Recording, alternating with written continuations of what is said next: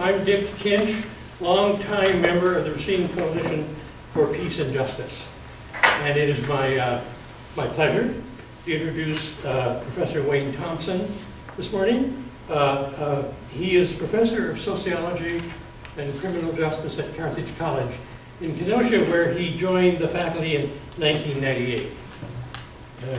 He has graduate degrees from the University of Arizona and the University of Connecticut. In his earlier years, he served on the research staff of the Presbyterian Church, USA, the Evangelical Lutheran Church of America, and also for the Roman Catholic Archdiocese of New York City. He is obviously a sociologist of religion, and more recently, a sociologist of criminal justice. He specializes, it says in his bio, he will explain this for us, I'm sure, in the social dimensions of religion and also in the social dimensions of crime. His publications include studies of congregational growth and decline and religion and the media. He will make his presentation, and then we'll be answering some questions afterwards. So please welcome Wayne Thompson. Thank you very much, Dick, and thanks to Wayne Johnson for asking me to give this talk. I've done a little bit of previous versions of this. Was on the Greg Berg show on WGTD in the fall, and then gave a talk at Parkside on Religion and Public Issues, I think it's called, the forum. And now here, I'm just delighted to be here with you this morning.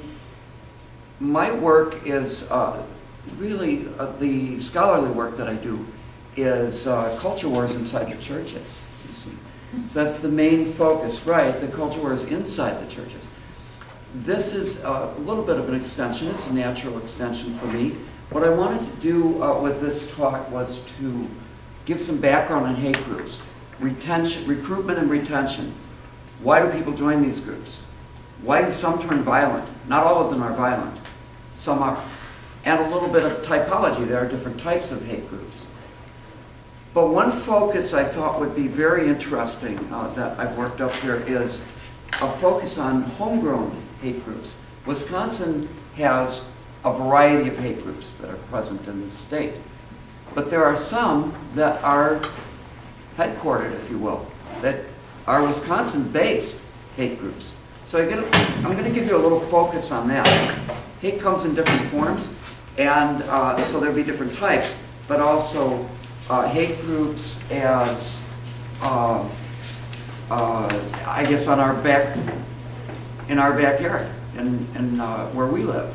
So I thought that would be interesting. We'll walk around Wisconsin and see some of the groups. And then I want to leave a lot of time for questions, because I'm sure it would be more fun for everybody. Keep it interactive, and I'm sure you have a lot of questions and comments. You may know the topic better than I do, but I'll show you how a sociologist of religion would look at these hate groups and some of the concepts that we use in sociology more broadly, and sociology of religion especially, that might shed a little light for you and give some background on why people are in these groups, how the groups operate themselves, and then some specific specifics about particular groups. So let's see what we've got here. A little background. You've got the handouts, so you can follow through on that. Okay, hate groups proliferate on the internet. So the internet's a little bit of a newer thing. It's really 1995 when we first had the point-and-click web-based world available, and indeed there are lots of hate groups there. Many of the people who are following hate groups on the internet through Facebook, Instagram, other social media platforms really constitute what sociologists of religion call audience cults, which is to say they're not all dyed-in-the-wool, really dedicated, committed members. The nature of the web is people can just click around, right? So a lot of the internet-based hate is with a lower level of commitment. People are not as involved, deeply involved in the groups. But there are layers of commitment, right? So some people are, but many of the people that are looking on the internet are just sort of clicking their way through. So there's a great deal of interest at that level, but my comments are going to be a little bit more on the more deeply committed members, not just people clicking through on the websites. Though I wanted to mention that because that's the greatest volume of traffic coming through hate groups, but the audience cult concept implies that it's a low level of commitment, right? People are dabbling in hate groups, in other words. And another important idea related to that is with audience cults in religion, as with the hate groups, I think, that the low level of commitment means that you can be involved in more than one group at a time, so keep that in mind. So people drift, literally, from group to group. Another point, hate groups are seeking mainstream status through identification with right-wing populist politics. This is a worldwide phenomenon. It's not just in the United States, although my comments will be focused on the United States and, of course, Wisconsin.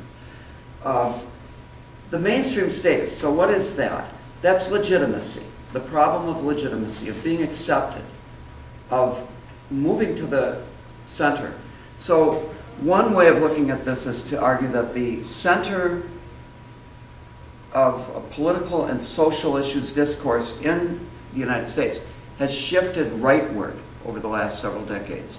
And so that makes groups that would have been seen as more extreme seem more mainstream. But there's always the problem of fragility. You know, groups that exist, of any type of group, that exists at the margins of society, most of those groups never survive. They don't make it. They don't last very long. It's difficult to make a living out at the margins. If you can move to wherever the center is, which I've said even the center shifts around, but if you can move to the center, you have a greater chance of survival. And if you think about it, just like basic sociology, who all had anybody had sociology in high school or college? Everyone had sociology class? So a few of you. The basic of sociology, what is the purpose of any group? It's to survive, right? To survive and thrive and grow. And so if you keep that dynamic in mind, then the question, the problematic thing becomes, why do some groups survive when most of them die out? So why do some hate groups survive? Groups like the Klan, they have greater institutional resources, they have inertia, they have more people, and they now have a more kind of mainstream look. Instead of the hoods, they've traded that in for a suit and tie. They run through the mainstream Republican Party, they'll run for political office. David Duke, one of the Grand Wizards in the KKK, has a college degree and talks about policy initiatives, operates inside the mainstream. So what you see with groups, if they want to survive, they've got to find a way to move to something that you can call a center. And that gives them the legitimacy to keep going. So the mainstream status problem is kind of what sociologists would be looking for. Why do some of these groups survive and others do not? Now, the number of hate groups have spiked really since about 2009. It's a big spike in the number of hate groups. I will use a lot of statistics, or some statistics anyway, not to give you too many numbers to deal with here, but I'll give you some data from the Southern Poverty Law Center. It's the best known source for data on hate crimes. Or hate crimes, I should say, on hate groups. The FBI is the source on the hate crimes. This is what we're talking about, is the hate groups. And many of these groups have very small memberships. Some of them are prone to, more splinter and schism prone, to use the social religion term, than others. But the number of groups was the highest in 2011, according to the Southern Poverty Law Center. So why more groups then? It's often suggested, since the 2016 election, that hate groups are spiking now. And there's definitely an increase in hate crimes going on since 2011. But the number of hate groups was actually, there were more of them back in 2011. And the second question is, who was president then? Was Barack Obama. So the hate group phenomenon has a couple dynamics going with it right now. There's more legitimacy because of the current president and some of the right-wing populist politics. But the actual number of hate groups, it's not, I wouldn't say declining, but it really spiked up high during the time of Obama's second election. So right around 2011, 2012. It's a little bit of a misconception. Some people think that there are more hate groups around right now. That's not exactly true. Historically, it would be true. But in the recent past, it was when Obama was president. They might be motivated for a number of different reasons. Religion, race, class, anti-gay. There are a variety of them, okay, different types. And many of these overlap. So some of the folks that say don't like Catholics may not like independent women or gays, right? So there's often kind of, multiple objects of the hate, I guess you could say, but often a kind of main focus. So I'll try to flesh that out a little bit. In other words, they're equal opportunity haters, right? But there's often a main focus, particular groups that they don't like. Oh, and religion and race are very, very common reasons, but there are anti-gay groups, and there's a variety out there, which we'll look at. I think right now would be a good point to do this. Actually, you have the graphic. It's in your little talk. I've got a bar chart. I'm going to try to come up here. Here we go. So here is this is data from the Southern Poverty Law Center for 2016. So in terms of just the sheer number of groups, and keep in mind, many of these groups are very small. But for sheer number of groups, black separatist groups has more numbers. Why that particular segment of the religious and hate group population of organizations, why that would be the black separatist groups are more schism prone, I'm not sure. Next study, next book. Now I'm curious why. Many of these groups, keep in mind, are very, very small. Okay. Ku Klux Klan isn't just one organization. There is a social network between the Klan organizations, but they also have been particularly schism prone. And kind of like Mormons, where Mormons, the fundamentalist Mormons, there's always another charlatan claiming that they're the prophet, right? This goes on with the hate groups as well. And the schism, fascinating topic of why groups split off from the original group. Well, that's a topic that applies to hate groups as well.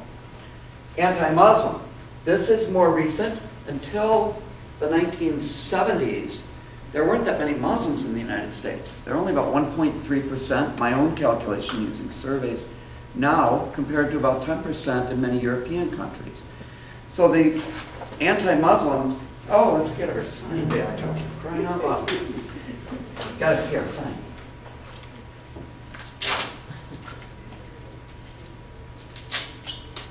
The other side. Why don't we just put it on the table here, okay? Thank you. Okay. So the anti-Muslim groups, a relatively new phenomenon, recent phenomenon. Until the 1970s, there was an Arab American population, but they largely concentrated around Detroit and Toledo, Ohio. Remember Jamie Farr from MASH was part of that. These were largely Christians. They were often called Syrians, right?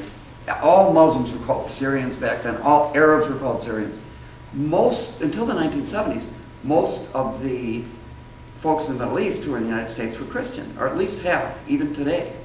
It's true, but we have a growing Muslim population and growing anti-Muslim, number of anti-Muslim groups. General hate, well, that's because it's hard to classify some of these groups, as they have, they're equal opportunity haters. They hate different, more than one boogeyman for them. And the neo-Nazi groups, well, this is more common. A lot of people are more familiar with the neo-Nazi groups. When you think of Charlottesville, for instance, which was just this last fall, the image that often comes to mind are the neo-Nazis. And I do want to talk about a particular neo-Nazi group in Milwaukee, so we'll come back to that. There are other neo-Nazi groups in Wisconsin, but there's one in Milwaukee that's founded here. Okay, racist skinhead, anti-LGBT, neo-Confederate, and Christian identity. The Christian identity movement, I think that some of the general hate groups actually could be classified down here. So the classification is somewhat arbitrary. You know, they go through the list, they look at the websites of these groups, personal knowledge, and they put them in a category. So, but this is one way of seeing how the hate groups separate out. The problem with the disappointing thing, or frustrating thing, I think, for assessing the Southern Poverty Law Center data is that they're only counting number of groups, they're not counting the membership. It's very difficult to count the membership of these groups. And as I said, people drift in and out of them all the time. And so they might belong to multiple groups. Very difficult to get an idea of the support.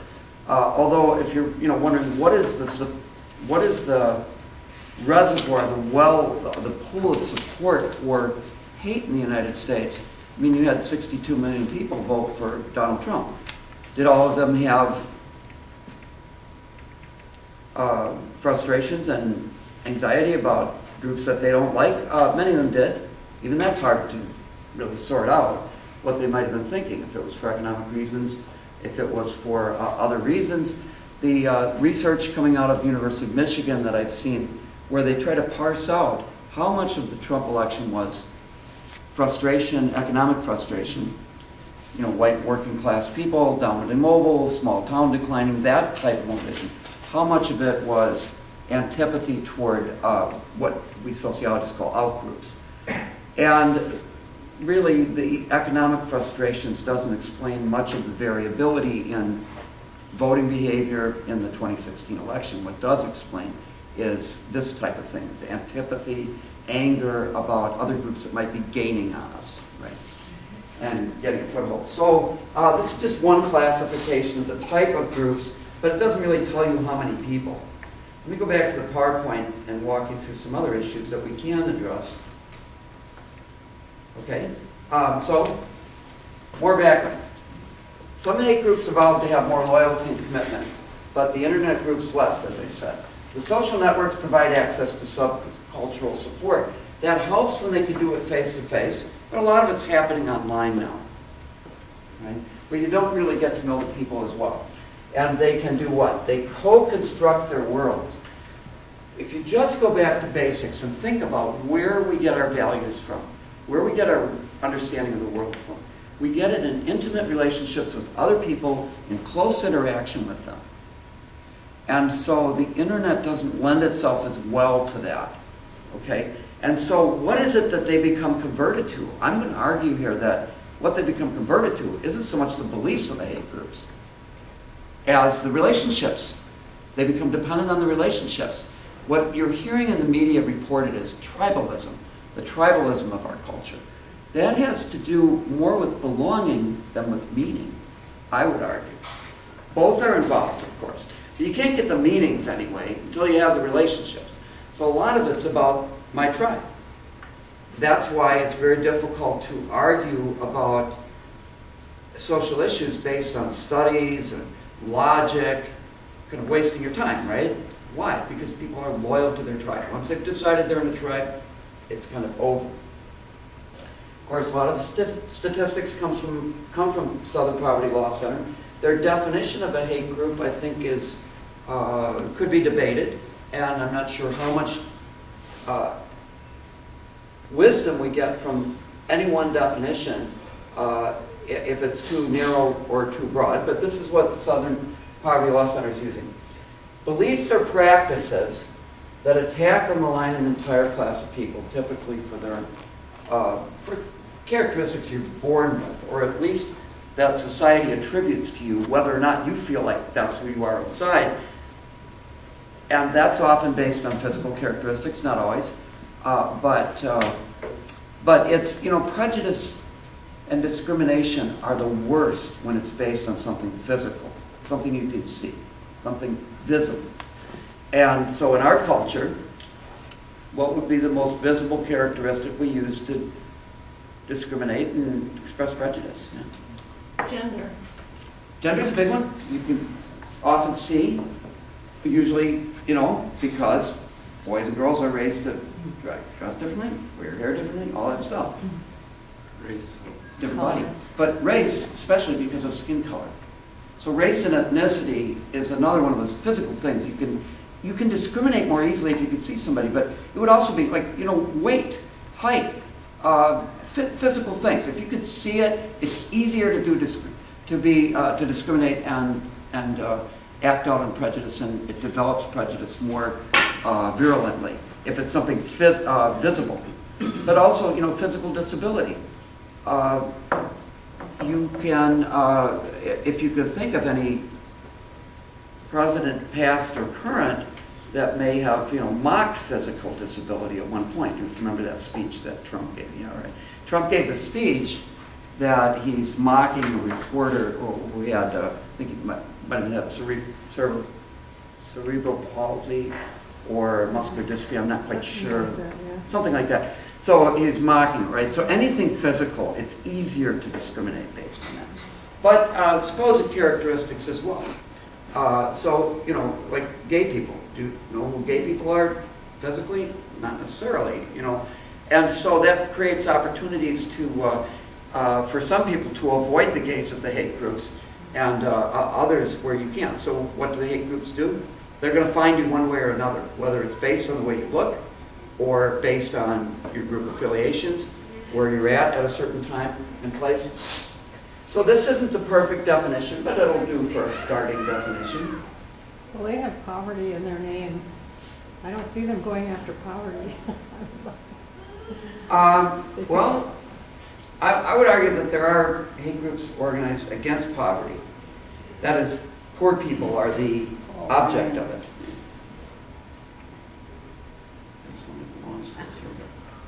I'll give you an example of that. I grew up in a little town up in northern Wisconsin, grew up on a farm up there in Clark County, the poorest county in the state, other than where my cottage is now, Vilas County, where it's 60% Indian.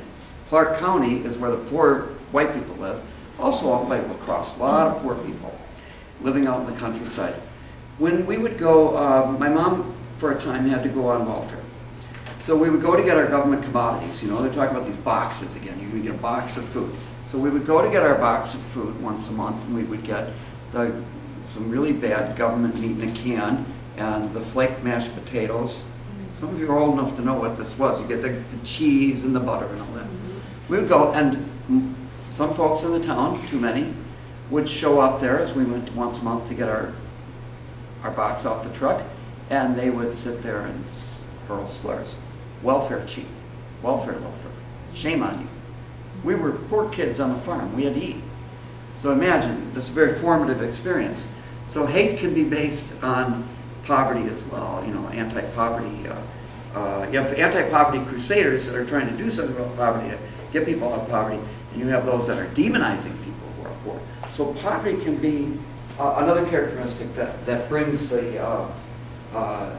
you know, brings this demonization, vilification around it. I experienced it as a kid myself. Okay, some hate groups evolved to have more loyalty and commitment. Not all. I want to focus more on those that do have the deeper commitment. To really understand a little bit here, what are the dynamics that get people really to go the hook, line, and sinker, the deeper level of commitment into these groups? Get to the next slide here. Here. So, has the current president emboldened hate groups? I think the data on that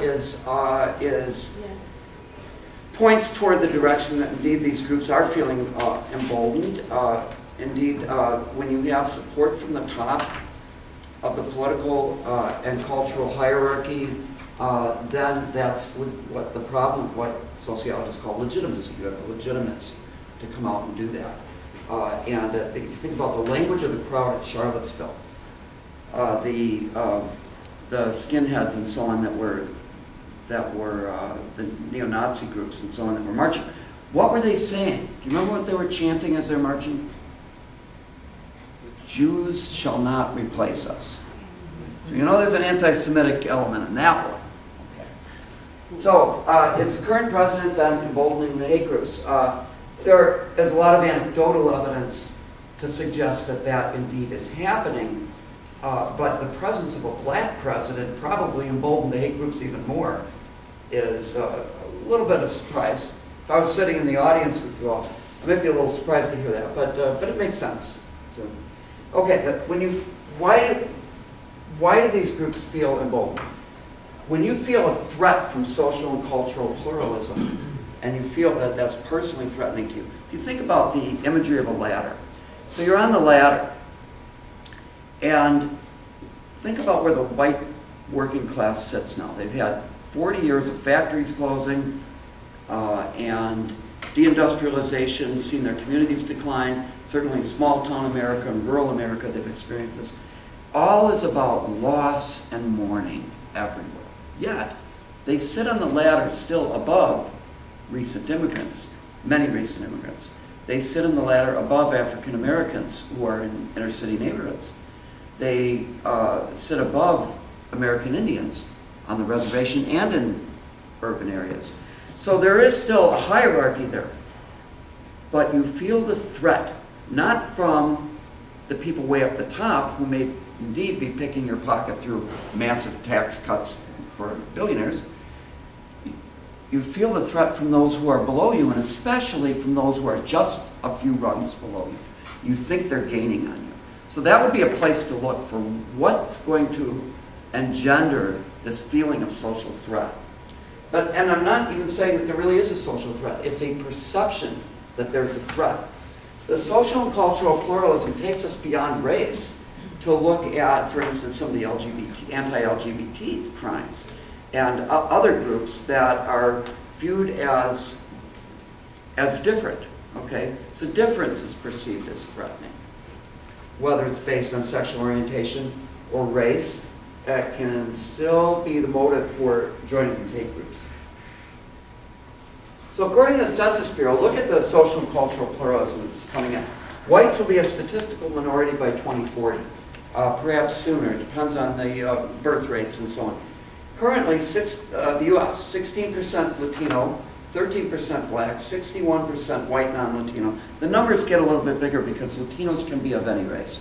So if you're thinking, Thompson, that's me, and I teach statistics too, that I can't add up because it's over 100%. There's a reason why it gets to over 100%, because it's a little bit difficult figuring, especially the Latino population can get counted more than once.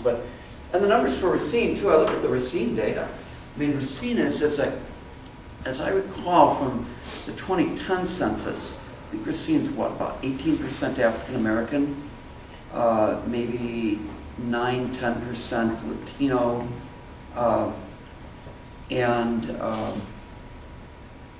you know, white flight to the suburbs. All these same dynamics are happening in this community.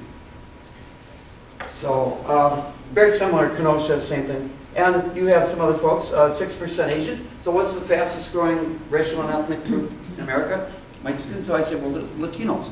They're the fastest growing very large group, but actually Asians are the fastest growing group.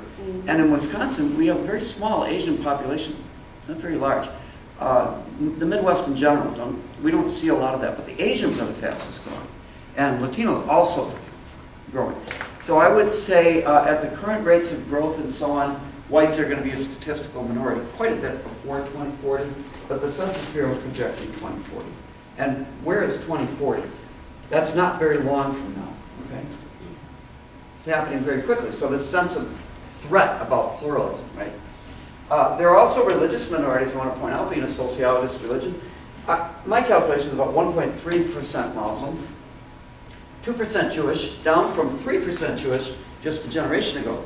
So the Jewish population has declined, you know, and it might not seem like much when my students say, oh, 3%, 2%, it's not very big. But if you're Jewish, 3% to 2% is a third of the Jews are gone. What happened there? And yet, there's a rise in anti-Semitism. Saw an article the other day that figures from the Anti-Defamation, what is it, Anti-Defamation League, I think they call it, that the 2017 was the biggest year ever, big increase in anti-Semitic events. So,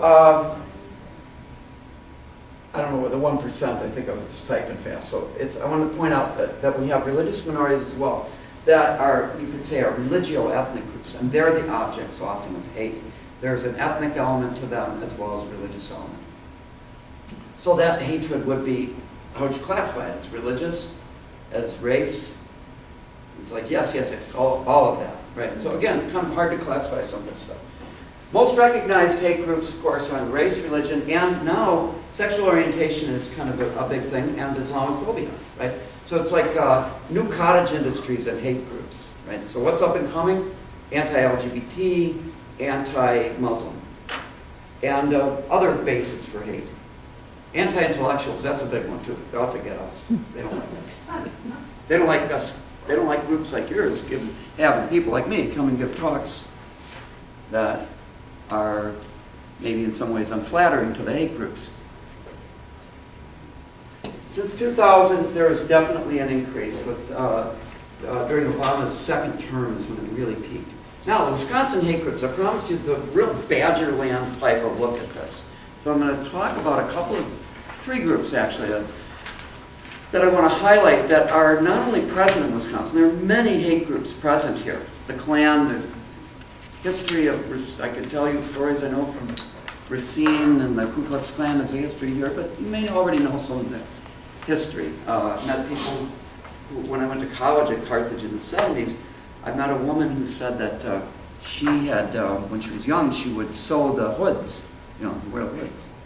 You got hate groups in Racine too, okay? You already know that. Probably the motivation for this group, right, as a pushback against that. But let's look at the state. There are others. Milwaukee Jewish Federation sees anti-Semitic incidents higher than ever, and now the Anti-Defamation League is coming out and confirming that. About a dozen hate groups known to the Southern Poverty Law Center that are operating chapters here, but those are just the ones that the Southern Poverty Law Center knows about. I saw an article in, might have been September, October, in the Wisconsin Gazette, one of those alternative weeklies up in Milwaukee, where they identified far more, okay? So the Southern Poverty Law Center, they're taking a nationwide look, they have certain definitions, they uncover some things, but when you live here in Wisconsin, this is just the tip of the iceberg sticking out, right? There's more. And there's a lot of unorganized hatred, right? We're just talking about the actual, you know, where it coalesces into groups. So, headquartered in our state are the Samantha Roy group, I want to talk about a little bit about the Pilgrim Covenant Church in Monroe, and a neo-Nazi group called the New Order in Milwaukee. The Samantha Ray, in some ways, is for your entertainment, though it's a very serious topic, it is in many ways a fascinating group. So I want to talk about them first. Would that be someone against like the Native Americans? I know there's a lot of Native Americans up in Shawano and in that area. I don't know. They're anti-Catholic. I'll come back to them a little bit. Yeah, it's very interesting in many ways, but to kind of get beyond just the race hatred part, we'll talk about a neo-Nazi group that's more the race hatred. So we're going to kind of broaden it out. And then the church in Monroe, it's anti-gay, anti-woman, and they're not fond of Catholics either. You know, different folks they don't like. So let's do some concepts first. We'll come back and talk about the groups. Insights from social religions. So that's mainly where I've learned it, and I teach a course in deviant behavior at Carthage. during the January term, which every frat boy on campus wants to get in there because they think deviant behavior, right? It's January. But that's the perspective I'll bring in. There's a little bit of theories and concepts from the study of deviant behavior, some from sociology of religion, and see if it, and some studies of race prejudice too, I think are helpful. Some basic concepts like what is prejudice, what is fundamentalism, kind of how sociologists would look at this. So here's one of my favorite books that 1951 I think was written. Well, it's like a smart board every time you touch it. That's cool. Eric Hoffer was actually just a longshoreman. Anybody ever heard of Eric Hoffer? Not many people know this guy. He was a longshoreman, but you know, in Portland, Oregon. But you read his books, and here he knew all the great classics and Socrates, and it's like this guy was well read, and he gives some insights into what mass movements are all about. And I think it's relevant. His insights are relevant to understanding fundamentalist hate groups. So, mass movements, he says, are started by the frustrated individual, and I think that's a key concept. Why are people frustrated? What are they frustrated about? In this context, they're frustrated about their status in society. Kind of like Archie Bunker, can't get any respect. See? So what happens is that people want things that they cannot get, or they perceive that they cannot get, and they perceive other people are getting it, and they're mad at those groups. That's the basics of it. All right, so I like it that Hoffer's talking about the frustrated individual. I'll come back to the concept. And the conversion process, then, of getting these folks into, in our case, hate groups is what we're applying this to, consists basically in the inculcation and fixation of proclivities. Hoffer could turn a phrase, as you can see, and responses indigenous to the frustrated mind. So something about being frustrated. So we need to look more. What are they frustrated about? And then also the other insight is that fundamentalist mass movements require a charismatic authoritarian leader. That is usually the case with hate groups. There's usually somebody at usually the founder, who has is seen as a person who can walk on water. Right? So in the sociology angle of it, it isn't so much that we believe Jesus walks on the water, but we notice that other people believe Jesus walks on the water, or any charismatic leader. So charisma is something we attribute to other people, right? And so it isn't so much whether Jesus walks in the water as that people believe in that, right? So with the hate group leader, they're going to save us. They view them as a savior, you know. Let's take time out before I go on with the lecture. What's the largest, what would you guess, what's the largest hate group in the United States? According to the Southern Poverty Law Center, it's the Klan and the various main Klan groups. But really, the largest hate group is often accused is the NRA. It's the largest hate group in America. Are people joining for gun rights, or are they joining because there are certain people in the population that they're afraid of and don't like? That would be the question that I'm raising about that. So the fundamentalism, I want to look at fundamentalism a little bit more too, give you some more concepts. We'll get to the point where we'll get talking with each other, so I'm not just lecturing at you. The status frustration concept, that comes straight out of criminology, or the study of deviant behavior. A sociologist named Robert Merton was a Columbia sociologist back in the 1930s. He's the guy that kind of developed the whole New Deal under FDR. Talked about blocked opportunity structures. People want to be successful, but they cannot get there, and that led to the entitlement programs in the 1930s. So Merton was a big, heavy hitter guy. I had the pleasure to meet when he was 92 years old. I met him at a cocktail party, and I said, "You so inspired me with all this status frustration, all that stuff." And all he wanted to talk about was the New York Yankees. Okay, 92, he can talk about what he wants to. So here's Merton's spin on this.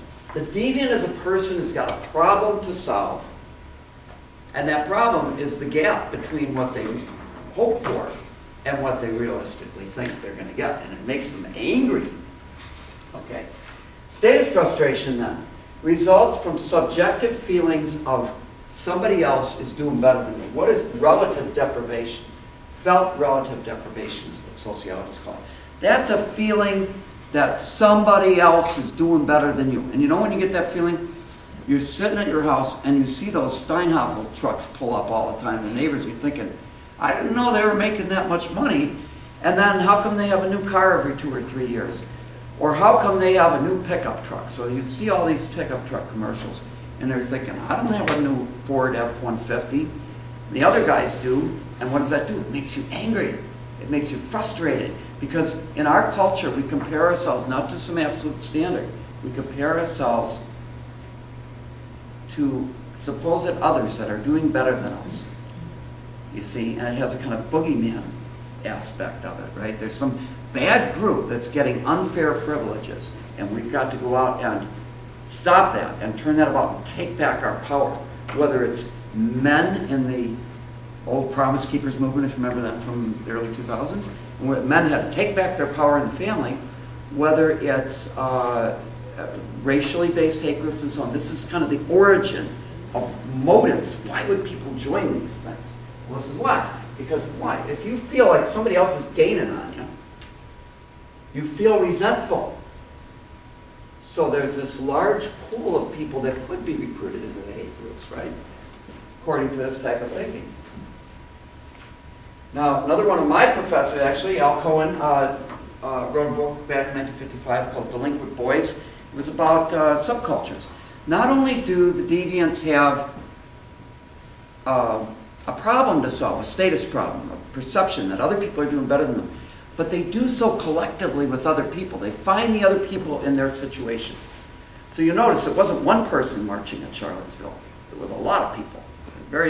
So they're problem solvers, but they do so in groups, which starts to explain where the groups come from. Here I'm comparing them to juvenile delinquents. I don't know if you catch that, but that's the inspiration for getting the social psychology of it, right? The head game. Now, back to something again, very basic sociology 101 stuff. What is prejudice? Gordon Allport, former president. Geez, I didn't even touch it that. I love these smart boards. Let's go. Gordon Allport was president of the American Psychological Association, a really big, heavy hitter psychologist back in the 50s and through the 70s. And Allport wrote a book called On the Nature of Prejudice, which I read when I was an undergrad, and really made an impression on me about where does prejudice come from in the first place. So prejudice, according to Allport, is a feeling, so it's a subjective feeling you have, hate. Okay?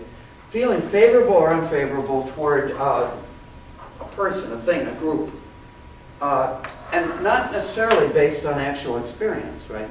It's oftentimes it's others that we don't have much contact with that we hate the most.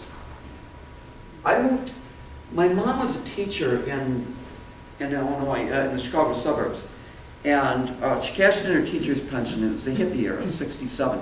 Bought a pickup truck that said Villa Park Burner Service on the side, and bought a farm up north, and we all moved up north.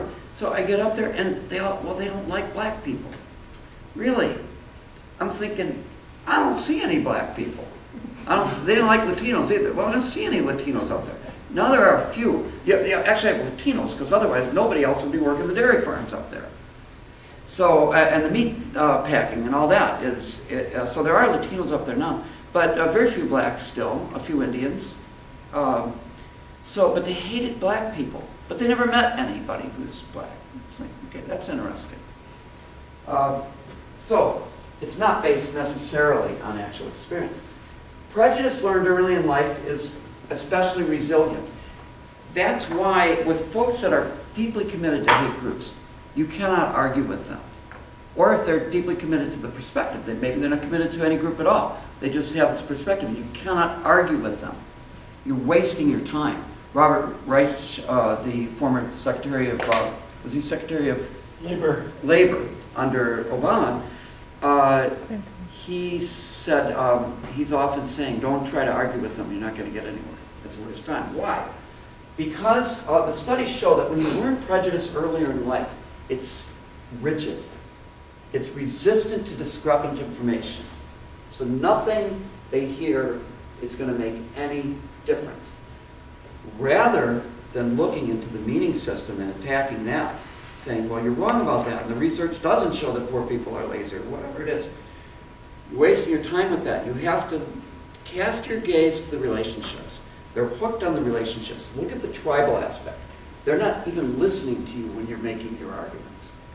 Right? You may have noticed that with what they call the Facebook trolls. You're wasting your time. They're just going to keep nasty attacks.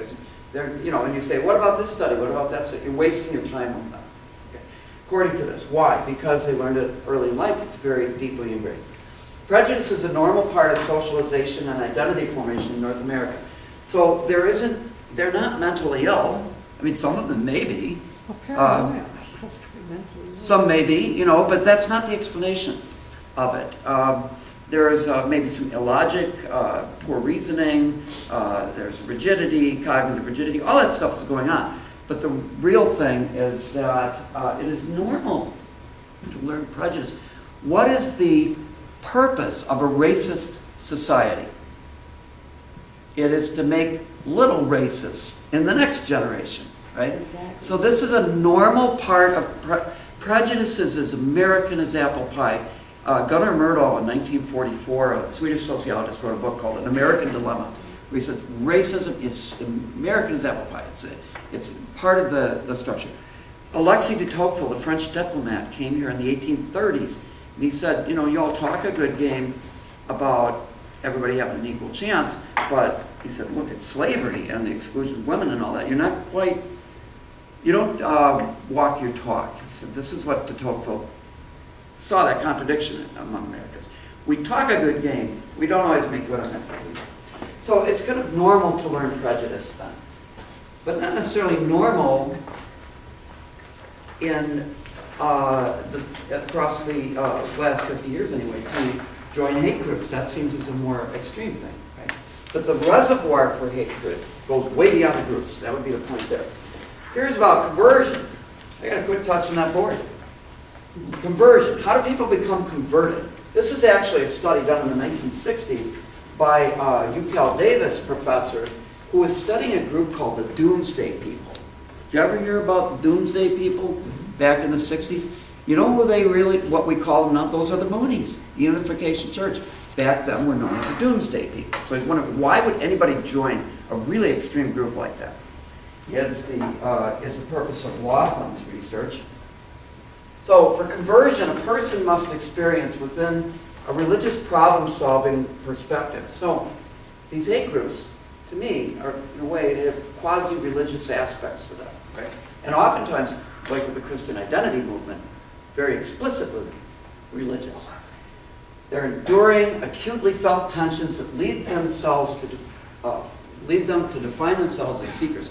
So these are people who are looking for something.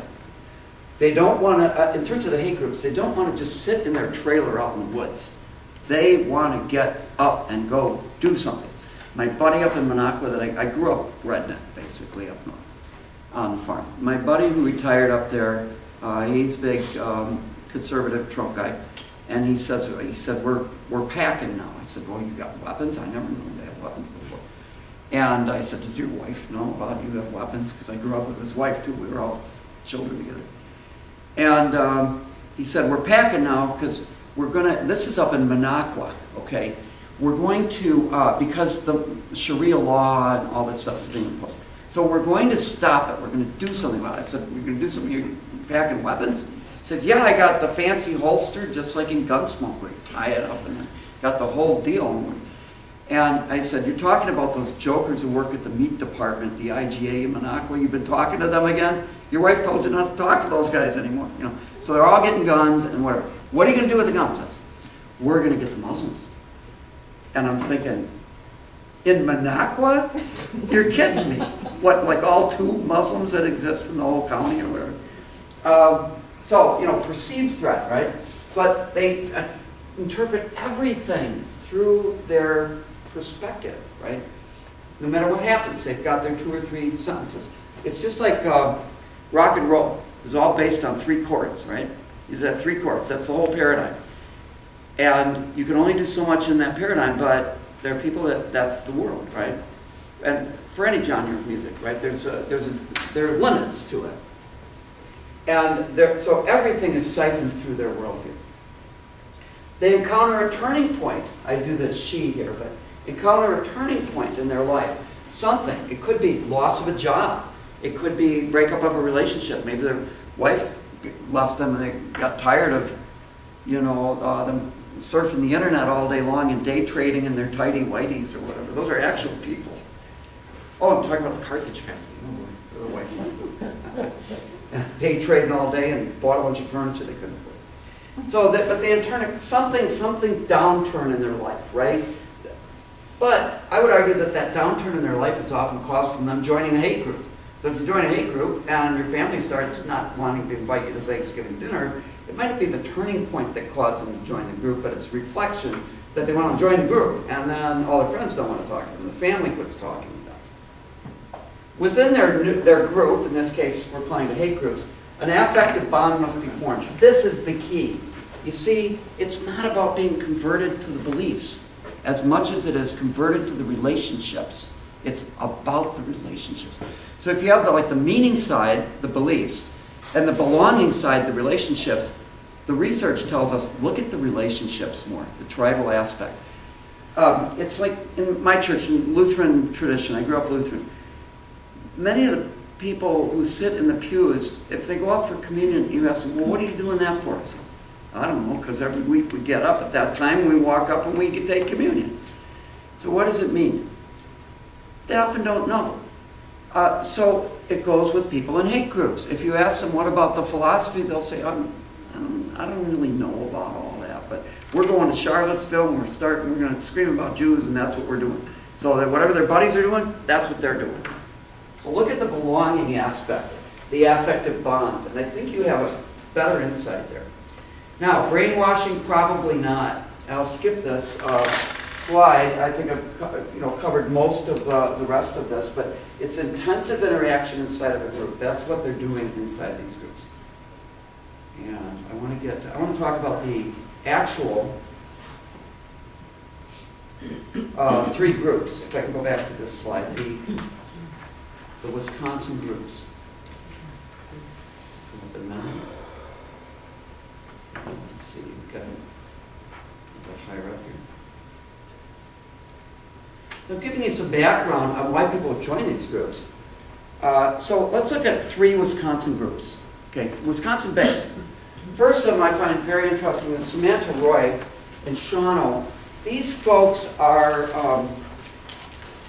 it's a charismatic leader, definitely. This guy, Samantha Roy, I don't think was even his original real name. He lived in India, became converted to Christianity, I think Roman Catholicism. Found some things he didn't like about it. Somehow ends up in Shawano, Wisconsin, a little town outside of Green Bay, maybe 10,000 people, very close to the Oneida Reservation, you know, Shawano. And they have a compound there, and they also have a compound in India. So it is an international group, but it's kind of based out of, the charismatic leader anyway, is in Green Bay. And recently, they've morphed Jewish. They've decided that now they're Jewish. Because he converts to Catholicism, decides he doesn't like Catholics, becomes kind of evangelical Protestant, and now kind of morphing Jewish. It's sociologists, it's like no end to the interesting things happening. So these groups evolve.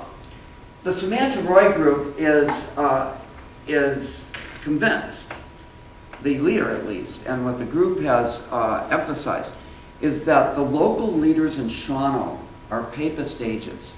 That is, the police chief, yeah, and this gets better and better and better. I'm so happy I went into sociology. It's so cool, you know, so interesting. But the mayor of Shawano, the zoning commission in particular, and the chief of police are accused by these folks of being papist agents, that is, agents of the Catholic Church. It's like, it gets more and more interesting as we look at it. And the Lutheran Church, which is my background, as I said, Lutheranism is a bestial religion. It's beastly. I'm thinking, well, I knew that when I was 6 years old and Pastor Moldenauer was shut up, you know. But why, how can they sustain this? A lot of isolation, they don't really mix it up with the locals, they sit out on their compound, and every time the zoning commission comes after them, they got to figure out that it's right from the halls of the Vatican. right, coming right after them. I know, I don't know whether to buy them some aluminum foil. We can go out and make pretty little hats, So are It's you fun. saying the white people up there are, or The converts are the people, the locals up there. Yeah, and then some people that followed Samantha Roy from India. Oh, So it's a mixture of and the size of the group, in Shawano, somewhere between 50 and 75 people. And anybody who lives in Shawano would say, oh, those people outside of town, the teenagers harass them all the time. Yeah, you can imagine. This other group then, the Pilgrim Covenant. This is have you ever heard of Westboro Baptist? Some of you know about them. A few years ago they came and they were in front of Bradford High in Kenosha. Some of the professors, we went over there in front of Bradford and we call them names back and forth and that sort of thing. It's a very similar group, okay? They don't like Catholics either, but their main shtick is, at Pilgrim, is gays. They really don't like gays, and they don't like gay rights, okay? So here's a homegrown hate group, religiously based, but the object of the hatred is around sexual orientation, and they don't like independent women. That's really bad for them. So very anti-abortion crusaders, that sort of thing. Evangelical Protestant. Interesting in Monroe, because Monroe, if anybody know Monroe? It's a little town on the other side of Wood. That's where Father Campion has the blessing of the dogs every year and everything. My brother always goes, and he has they have the blessing of the mentally disordered people. I know it's really kind of interesting dynamic. But Father Campion is gone now; he's died. But in the same town, so a religious group. The New Order is really just I hate to say it this way, but it's your generic stock and trade neo-Nazi group. They're headquartered out of Milwaukee. And it's standard. They don't like blacks and Jews. There are other groups they don't like. They're not fond of gays and so on. But African Americans and Jews, those are the main groups that they don't like. And this is a national group that happens to be headquartered out of Milwaukee. There are others. In the Wisconsin Gazette article, they identified about a dozen groups that are based out of Wisconsin. I just want to highlight these three. Kumar Thompson will open it up to see what you all make of all this. And do questions and stuff. Let's see. Well, just a little bit of research on hate groups, and I thought you'd find interesting. And hate crimes. There's a much more developed scholarly literature on hate crimes. Not as much on hate groups. It's kind of an uncharted territory, which is why I'm going back and why would they join? How do they survive? That sort of thing. Here's one article, or actually a book, that's been pretty influential in the study of hate crimes, because they haven't touched much on that. But some of these groups engage in hate crimes, and others just blab their mouths off, right? Well, in this case, hate crime is relative to historical and social context, so defining what is a hate crime will shift across time. And also, I think the object of hate crimes shifts. Sometimes it's ethnic groups, sometimes it's based on sexual orientation more recently, anti-Muslim, and so the type of hate crime changes. So you always have to look at the historical and social context as a point of that book. Bias-motivated violent crime in the U.S. is a natural extension of racism, homophobia, and so on. A point which I was making earlier, that there's nothing necessarily mentally disordered about being racist, racially prejudiced. It grows out of the natural socialization, white privilege, and denial of white privilege. It's all part of growing up in America. And that makes a similar point in your book here, using lots of data. Now, this other article I pulled out because it's kind of interesting. It's about the groups themselves, organizational dynamics of the far right-wing hate groups. And here they say resources, environmental fit, and organizational characteristics matter, which is something similar to saying that social context and so on matter. So, and another thing I thought was really interesting about this article, violence increases with the age of the group. So the longer they're around, it's a terrible way to move to the center, to get violent, but what they found when they actually studied these hate groups, the longer they're around, more likely they will go violent. Why? They weren't sure why. But they did notice that looking at, I think they looked at 90 or 100 groups. Size. The bigger the group, the more likely to turn violent. Charismatic leadership matters, and it matters in different ways. Sometimes the strong leader at the top can lead the group away from violence as well and say, ooh, that'd be bad press, right? So you can imagine David Duke trying to mainstream the Klan and saying, oh, we in Charlottesville, that's bad PR, right? But the charismatic leaders, according to this article, can sometimes also push them toward more violence. Groups without clear leaders often turn violent as well, they found. Because they don't have a college graduate at the beginning saying this is bad PR, wouldn't look good in the press, you know, and so it's disorganized. It's just, it's like the rave parties that my college students have. They just say, there's a march in Charlottesville, show up, we're going to get them. And everybody shows up with a gun or a club, right? So violence is more likely to break up. The point here is that not all of these groups turn violent. Some do and some don't. And the research is just like at a baby stage of figuring out which groups do and which do not turn violent. I would say too, you know, what do you need? These groups have different levels of access to resources. Some have money. The Klan is well funded, for instance. And other groups are just meeting in somebody's trailer and they're hiding a bottle of Southern Comfort behind the couch and swigging when the other guys aren't looking, and they don't have many resources, right? It's just the good old boys getting together and complaining. So you have to look at the resources that they have to enact their mission. All of that said, just a couple closing comments I would have for the talk part of it. One is, what about Islamophobia? That's a real up-and-comer. I mean, what's behind Islamophobia? We don't have as much in terms of the incidence of Islamophobia, that is attacks of Muslims and so on. We have it. We don't have as much as in Europe. Why not? Well, Europe's 10% Muslim. Or many of the countries now are approaching 10% Muslim. And so at 1%, Muslims aren't as visible.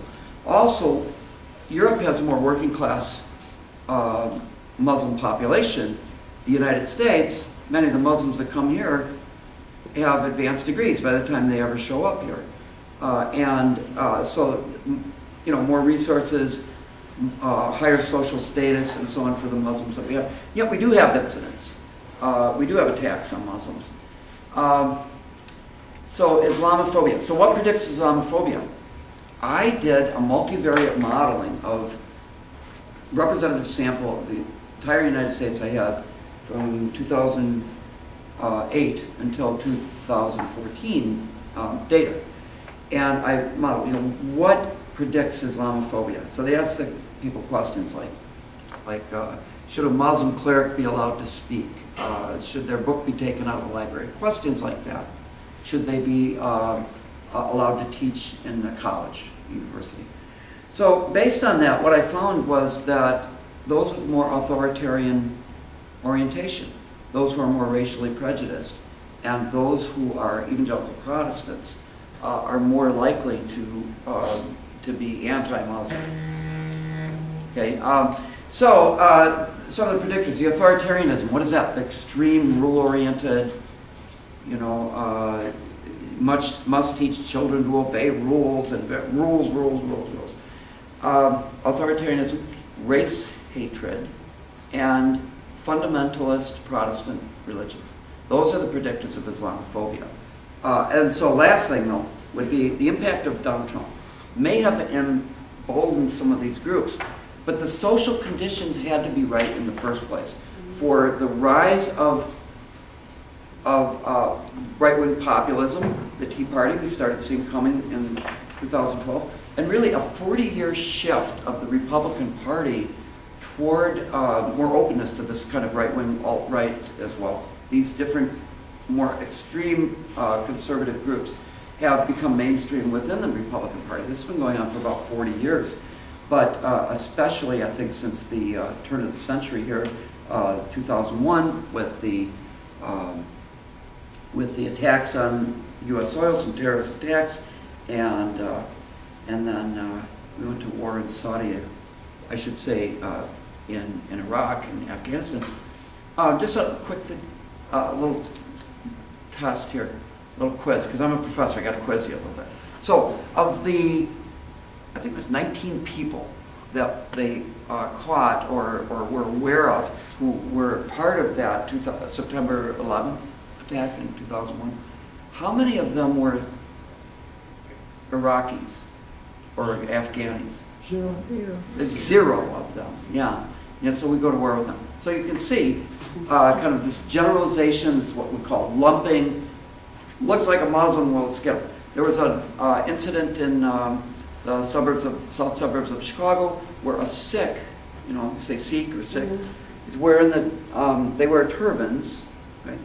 And was attacked with a machete, and they caught the guys doing it. But they said, well, it's because they're Muslims. We had the incident in Oak Creek just, was it 7 or 8 years ago, where they attacked the Sikh temple. They killed the guru as he was coming at them with a butter knife to try to protect the congregation. He had a butter knife. He was like 83 years old. And he was killed. So this kind of mistaken identity issue, you know, you're the other, close enough, but I'm not a Muslim. Whatever, you're a Muslim, oh, I'm going to get you, you know. So this lumping phenomenon, lumping together all people who are different, intellectuals, feminists, gays. It's not just race-based, okay? So when you think of hate groups, think more expansively. And that's enough talk from me. My poor students, you can imagine, have to sit there and listen to me go on and on, drone on and on. Questions, comments, tell me off. Here's your opportunities.